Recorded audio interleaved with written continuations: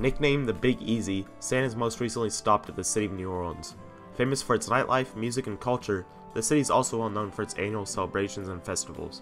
Although Christmas is a big deal for the citizens, and they will of course be eagerly awaiting Santa's arrival, the festival of Mardi Gras is soon coming up and is known for its costume, parades, and street parties.